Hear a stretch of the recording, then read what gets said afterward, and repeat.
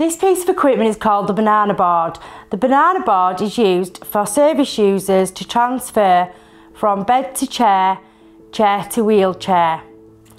This piece of equipment is mainly used by service users that have got upper body strength.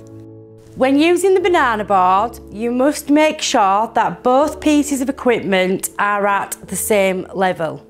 For example, a service user is in their wheelchair.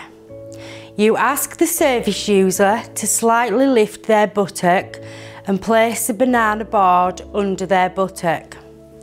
Once they have done this, using their upper body strength or support from a carer to glide across the banana board to the next piece of equipment, for example, the bed.